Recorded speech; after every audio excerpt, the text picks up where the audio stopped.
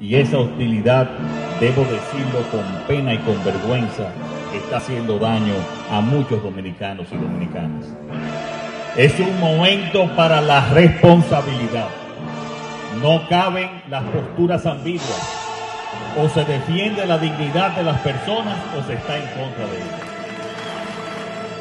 Todorov hizo una descripción oportuna hoy sobre la diferencia entre países bárbaros y civilizados.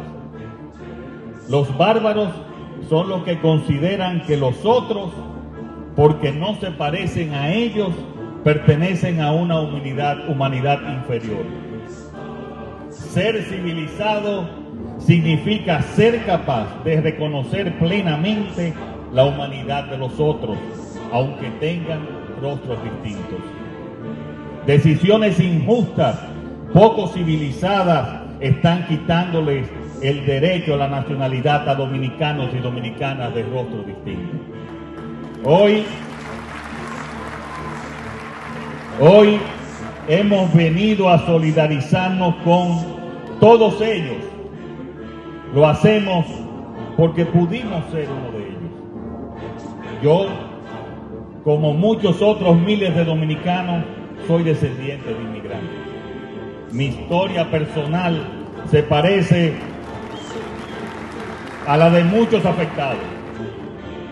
Estoy en la vida política porque quiero garantizar a todos los dominicanos y dominicanas igualdad ante la ley. Un país civilizado no debe tolerar ningún tipo de discriminación, ningún tipo de discriminación.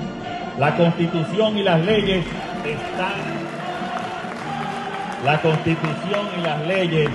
están de su lado. Los acuerdos internacionales suscritos por el país nos obligan a respetarle sus derechos. Ustedes no están solos.